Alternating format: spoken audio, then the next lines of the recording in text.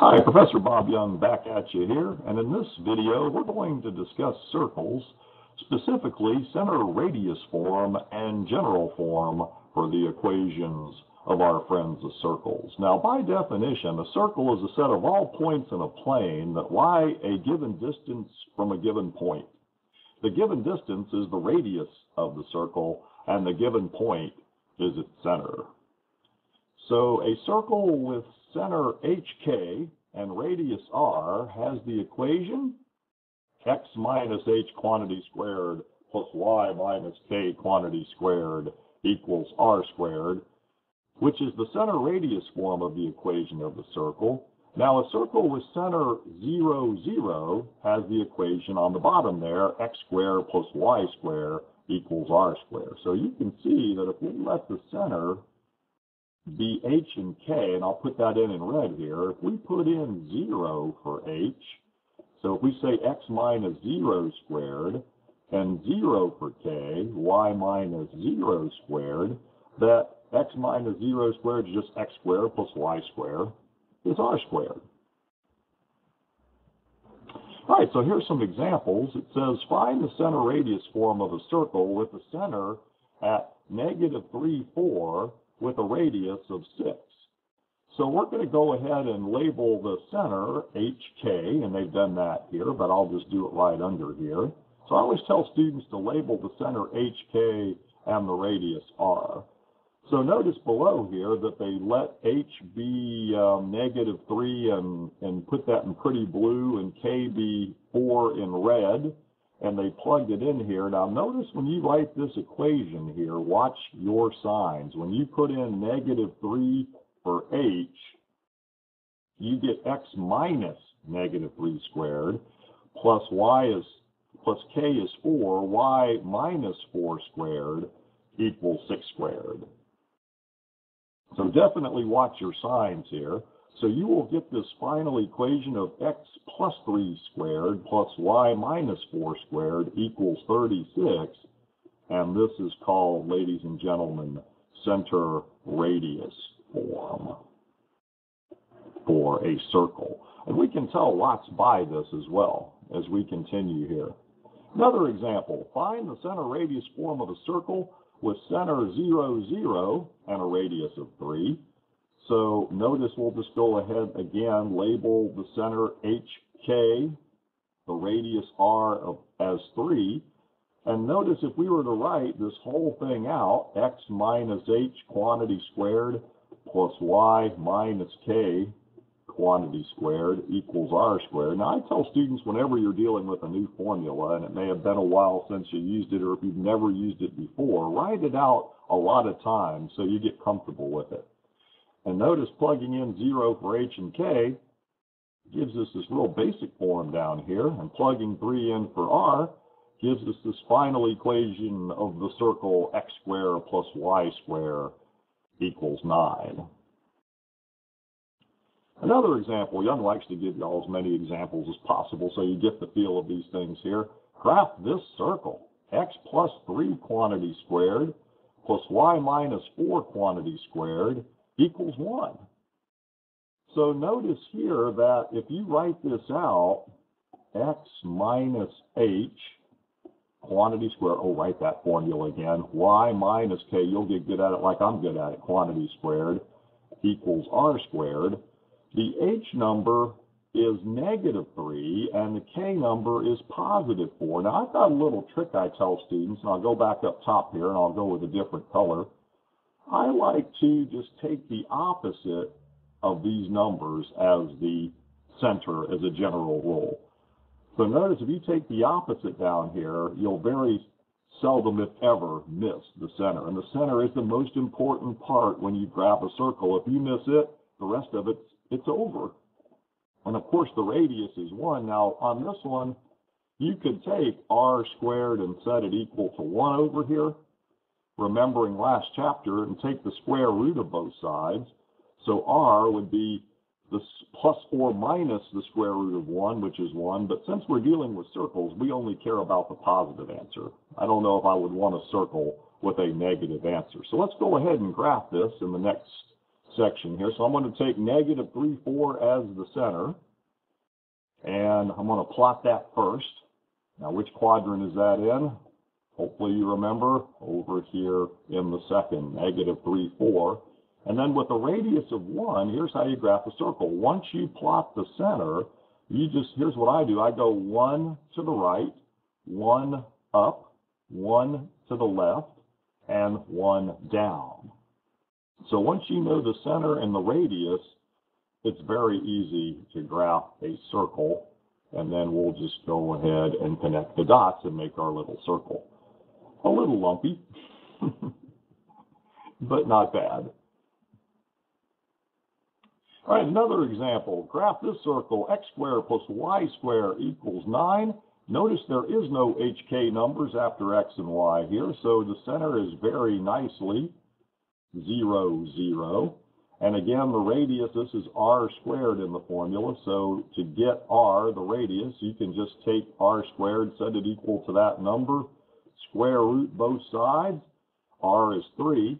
Now notice how the graphic shows it. You can put the radius anywhere on the circle. I mean, they just took it from the center to any point on the circle, which is correct. Now, if I was teaching y'all to graph, which I am, I would start my center right here at 0, 0, the HK number, and then I would tell y'all to go right 3, up 3, left 3, and down 3 in order to make that pretty circle. So try that when you do them. Now, on to more fun stuff here. Now, there is a formula here, the second formula we're going to discuss. It is called the general form for the equation of a circle. Now, this sometimes scares students. You've got x squared plus y squared plus cx plus dy plus e equals 0. For some real number c, d, and e, can have a graph that's a circle, a point, or is non-existent. So we're going to look at all of these here in a second.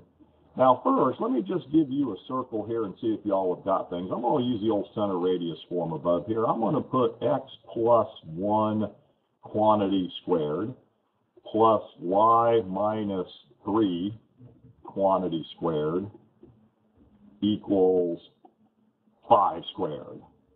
All right? Well, let's not make it 5 squared. Let's make it, well, I'll just make it 25. Let's get rid of that square there. How's that? That looks more like center radius form. Now the center on this one, let's just see if y'all remember. What would y'all say it is? I'll give you a second to think about it. Using Young's trick, I hope y'all said -1, +3, changing those signs. And the radius, which I kind of gave away, is the square root of 25, 5.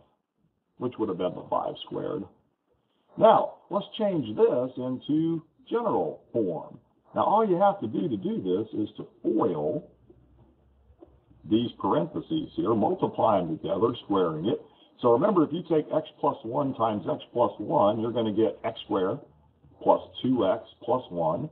If you square y minus 3, you're going to get plus y squared minus 6y plus 9 equals 25. So it's very easy to go from the center radius form to general form. Now, looking at general form down here, we're just going to rearrange some things here. So we're just going to put the x squared first, and if you want to, we can underline all these. The y squared second. Okay, so let's go to red here. Got this one, got this one. It's just a matter of rearranging them here. Cx would be the x term, would be plus 2x. The y term minus 6y, so let's go ahead and underline those. I like to underline these big long things and make sure I don't miss anything. Now the number e here on the end could cause problems, so let's go a different color with this. We've got 9 and 1 would give us 10 on the left side equals 25. So to get it equal to 0, we would have to subtract 25 from both sides. So this e number in general form here would be minus 15 equals 0. So very easy to go from center radius to general form. Now notice in the center radius form, they've got the x minus h squared plus y minus k squared equals m. there's three possibilities based on this m number. Now, if m is greater than 0, then r squared equals m, and the graph of the equation is a circle, and we've been talking about these examples before, with a radius the square root of m. Okay? If m equals 0, you don't have a circle at all in case 2. The graph of the equation is simply the center, that single point, the center, hk. If it's equal to 0, you don't even have a circle. So on the second thing here, we may want to put and if m is less than 0, if the radius is negative, then you don't have a graph at all. You have something that's not even a graph, it's non-existent. So this one may even get a larger, I don't know.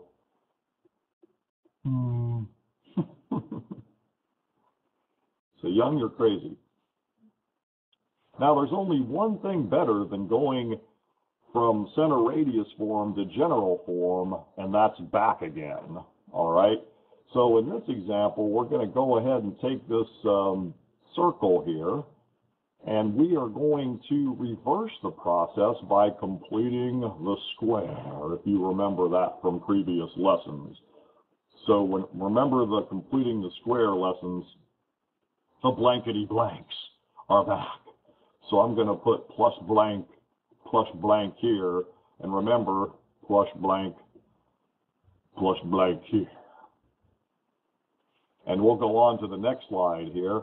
So notice, remember, when you complete the square, you're going to take half of this middle term, half of negative 6 is negative 3, square it, and that is the number that completes the square, 9.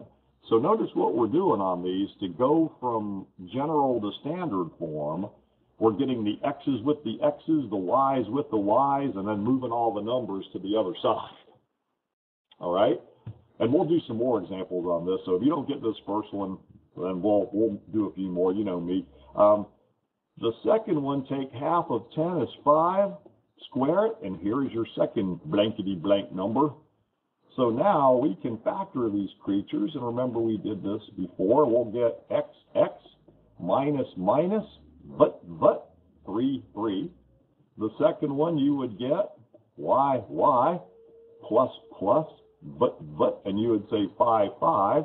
And remember, it's usually that number you take half of that it comes out anyway. Remember our completing the square lessons from the past. So we end up with this nice form. Now we can tell them the center and the radius. So the center, taking the opposite signs, 3, negative 5, and the radius would be the square root of 9, which is 3. Now notice it says on the bottom, since 9 is greater than 0, we have a circle. Now, had this number here, let's say we did all this, come out to be 0, then we would have had just that point, 3, negative 5. Had it been a negative, we wouldn't have had anything. So that's what that other graphic was saying. Now, let's try one more here. Now, notice this one has 2's in front of the x square and the y square. So we're going ahead here, and we're going to get the x's with the x's, but we're going to factor out a 2. Because we can't complete the square, remember, unless that number in front of x squared is a 1. And similarly, we're going to get the y's with the y's, factoring out a 2 as well. Because we have to have that 1 in front of the y squared. Now, this is like the worst completing the square problem you have here, because I'm going to go ahead here. We're going to take half of negative 3, which is negative 3 halves. Now, if you're not sure how to take half of something, just take negative 3 up here, and to take half of it, multiply by a half. And square that, and that gives you 9/4 here in the first blank. But remember, ladies and gentlemen, we can't just add 9/4 to the right side because we factored this 2 out here. This 2 is impacting things out here. And notice they put it in pretty blue so you can see it. I really like the way the graphic looks here. And you'll get 2 times 9/4. And on this other parentheses, half of 5, multiplying it by a half would be 5 halves squared. So if you didn't get completing the square the first time, you'll get it now. You get 25/4 on the second blank. But again, you've got to impact that 2, so be careful here. Now we can go ahead and factor this into x minus 3/2 squared, but there's the 2 out front, plus y plus 5/2 squared, but there's the 2 out front, equals 18. So if you took 1 plus 2 times 9 fourths plus 2 times 25 fourths, this right side will come out very nicely, 18. So in order to get it in center radius form, we have to divide everything by 2. We can't have these numbers in front of the parentheses, but it looks like they set us up for a very nice one here. So there it is. So what is the center and the radius? Think about that a second in this bottom part, and I will go to the next graphic. I hope you got it. The center is 3/2, negative 5/2, and the radius is 3. So you can hear my little puppy Lucky barking in the background here. He's looking out the window. So you never know what you're going to get in these young videos. All right, now let's look at this. It says determine whether a graph is a point or non-existent. So what we have to do again is get this in center radius form. So we're going to go ahead and get the x's with the x's and the y's with the y's and set up the blankety blanks here. So notice when we do that, we don't have any numbers in front of the x square and y squares in this one. So rearranging, we're going to take half of 10, which is 5, square it, and that gives us 25, which we're going to put on both sides. So again, if you're going to go from general form to center radius form, you want to take this number, move it over, and they did that by subtracting it from both sides up top here. Arrange your x's with your x's and your y's with your y's, and then go ahead and complete the square, putting your blankety blanks. All right, the second y parentheses, take half of negative 4, square it, you get negative 2 squared is positive 4. That's your second blankety blank. Now notice on this one, ladies and gentlemen, when we factor, we get x plus 5 quantity squared plus y minus 2 quantity squared equals a negative. You know what that means, a big. It's not a circle. It's not even a point. It is non-existent. And the total explanation here says, since negative 4 is less than 0, there are no ordered pairs that satisfy the equation. So I hope you like circles. We will get back to an application here in a little bit where you can actually use these in real life and are used. So Bob Young signing off.